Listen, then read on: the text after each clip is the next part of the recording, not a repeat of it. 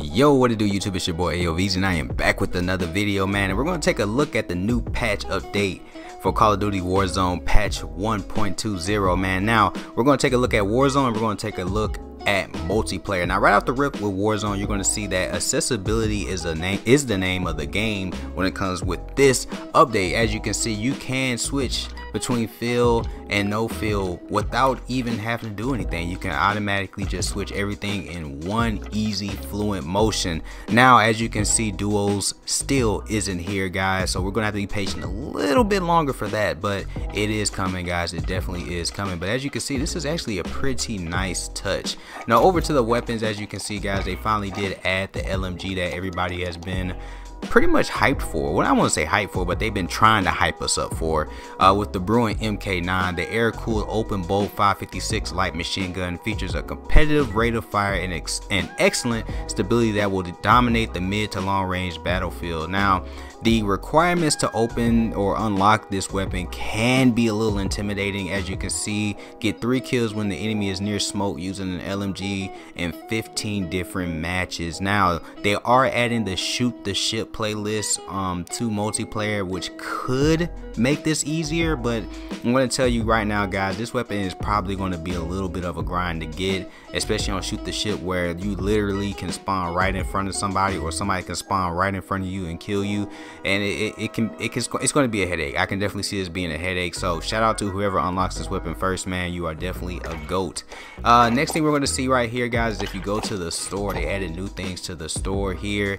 Pyromaniac, as you can see, which is the fire starter guy right here, which is a pretty cool skin. I think I like it. You got the Caldera, which features dragon breath rounds. Wow. Shotgun echo. Okay, that's pretty doggone interesting.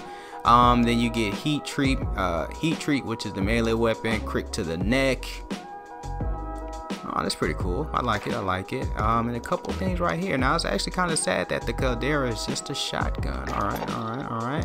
You get encryption, which is a pretty new weapon. You get the glitch right here. The glitch LMG isn't really cheating, but it comes close. It's a pretty cool weapon if you're into that kind of thing. That's actually pretty dope.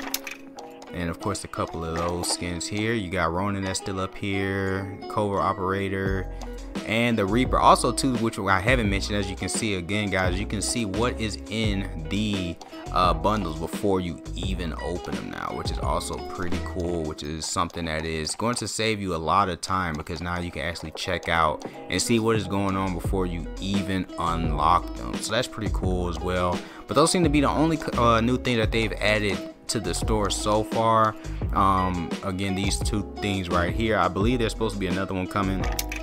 I was actually pretty bummed out to know that the fire rounds are only for the shotguns. It's gonna be pretty interesting to see if they would have added this for melee weapons, or not melee weapons, but for automatic weapons. But the fire starter skin is pretty cool. I think it's pretty dope. Kinda a little bit loud for my taste. I kind of like, you know, ones that's kind of blend in with the environment. But you know, if it's something that you would like to check out, it's, you know, pretty cool.